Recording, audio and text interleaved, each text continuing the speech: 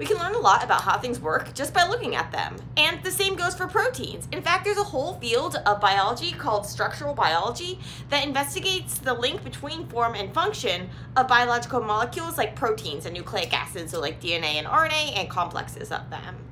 It's a lot easier to look at a fork and a knife and a spoon, though, than it is to look at these tiny little molecules because they're teeny, teeny, teeny, tiny. There's like tons and tons of them in each of your cells. You have to turn to complicated techniques like X-ray crystallography, cryo-electron microscopy, cryo-EM, in order to get like a look at them. And these are really powerful techniques, and they're not going anywhere. But they can only show you things that already exist, and they take a lot of work to try to get the structures.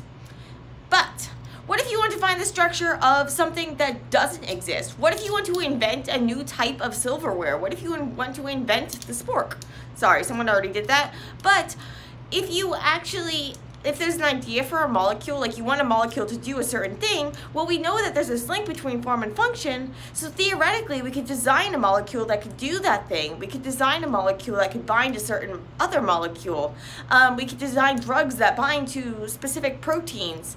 But in order to do this, we need to kind of like be able to model these things that don't actually exist yet. And then this can be the idea for making these things. It takes a lot of modeling. Computer modeling, which takes a lot of developing the technology to do all of this modeling and relying on all of this data that's been gathered by all these structural biologists, and basically it's a lot of work. And one of the people leading at the forefront of this is Dr. David Baker at the University of Washington's Institute for Protein Design. The Baker Lab has really been at the forefront with Rosetta and Robetta and all of these various tools to kind of predict protein structures and also to design new protein structures. And they want to bring it to the world. Baker Lab's really interested in not just developing this software, but also sharing it widely, both with other scientists as well as with the public, and actually getting the public to help them with their experiments. So they designed, in collaboration with other institutions, they designed this software, this protein folding game called Foldit. And anybody can do it, like anybody. It's just like people with no science background at all, but it includes all of these scientific principles, and the knowledge that people provide through this game is actually feeding back to the science and helping the scientific software improve. So it's like a totally collaborative thing, and anybody can get involved. So Dr. Brian Koepnick of the Baker Lab is going to tell us about how Foldit works and how we can get involved. So there's going to be this free webinar by the IUBMB Training Initiative, and it's going to be held March 30th, 9:30 Pacific time, and the registration details are provided, and we really hope that we will see you there. There's going to be great talks and discussions. So the first part of the webinar is going to be a talk by Professor David Baker, who's the director of the Institute for Protein Design at the University of Washington. His lab has done so many amazing things, and I'm really excited for his talk. He's going to tell us about how they're designer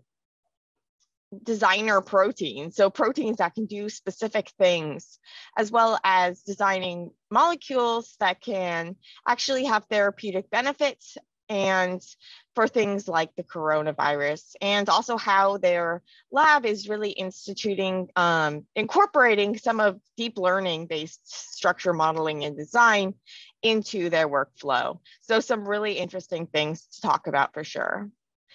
The second part of the webinar, so starting at 10:15. So after Dr. Baker's talk, we're going to have a Q&A with him, and then we'll have the second part of our webinar starting at 10:15 Pacific time by Dr. Brian Koepnick, who is a research scientist in the Baker Laboratory.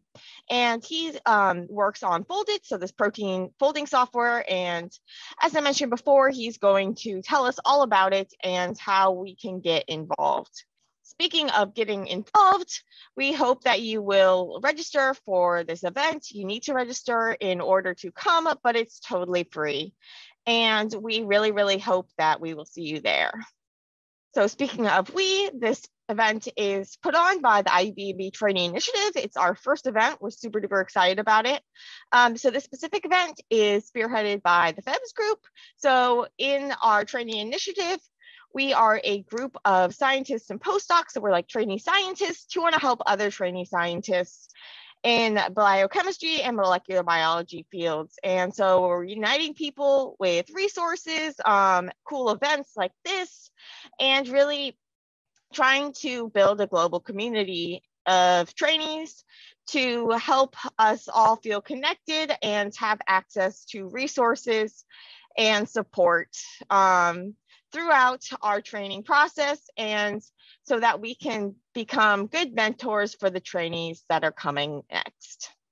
So we hope that you will join us, and you can follow the IUBMB trainee on social media, follow along on our website, and sign up to be a friend of the IUBMB so you'll be on our mailing list and get updates when new things like this are happening.